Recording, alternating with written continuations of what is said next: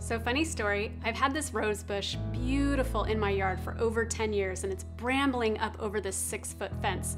I'm nowhere near 6 feet tall, so I can't reach it.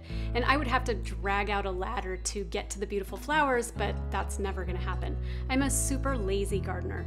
So I have these little orange bulbs that are growing all over the rose bush, and I kind of thought something was wrong with it, so I'd cut them off, a little embarrassed, until my mom came to visit. You may have met her in our hibiscus tea video. If not, check it out. She's a little bit of a garden whisperer, and she mentioned my rose hips. What am I gonna do with my rose hips? Rose hips, I thought. My daughter confirmed, yeah, Mom, they're rose hips, and I was super confused. I'm a nutritionist.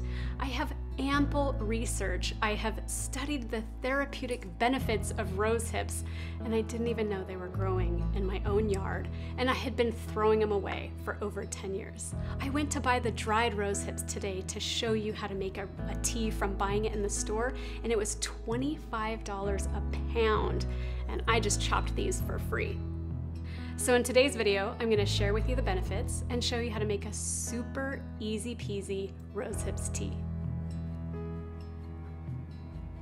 One of the many benefits of rose hips is that it can reduce arthritic pain. It's been used for centuries, whether or not they called it arthritis in the very beginning, but now there's a meta-analysis that covers 3 studies of over 287 people, rather small, but they consistently reported less pain and less inflammation from taking rose hips, and I believe it's because it's really high in vitamin C and it reduces oxidative stress.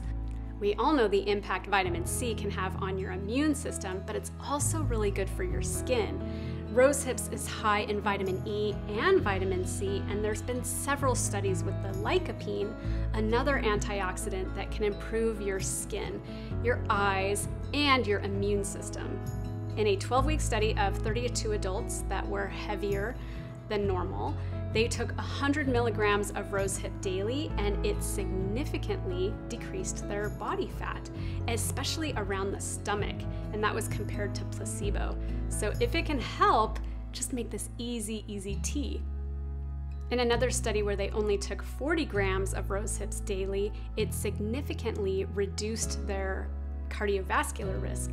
That's because it helped to lower blood pressure, it helped to lower cholesterol, and it helped with the fat metabolism. These are all things that help reduce the risk of cardiovascular disease and can benefit everyone. So I hope I've convinced you to at least taste Rosehips tea. If you can't find it growing in your yard or a neighbor's, they do have it dried in some of the health food stores, and anywhere that carries traditional medicinals, or you can find it online, has a delicious rosehips and hibiscus tea. It has a lovely citrusy flavor. I know you're gonna love it, and thanks for watching.